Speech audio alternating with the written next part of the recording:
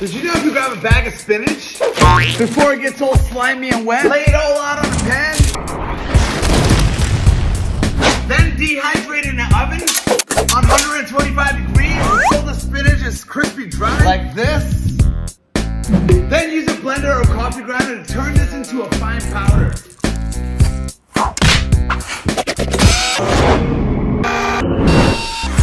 What you have right now is the same amount of spinach as this bag, but in a powder form.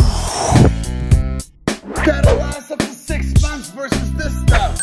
Spinach is packed with fiber, vitamins, and minerals, but we buy bags of it only to waste it. Don't do that. Instead, make some spinach powder and use it in any dish you're cooking or smoothie you're making. Less food waste, more nutrition, win-win. I mean, just 1 tablespoon of this powder is equal to this amount of spinach. What?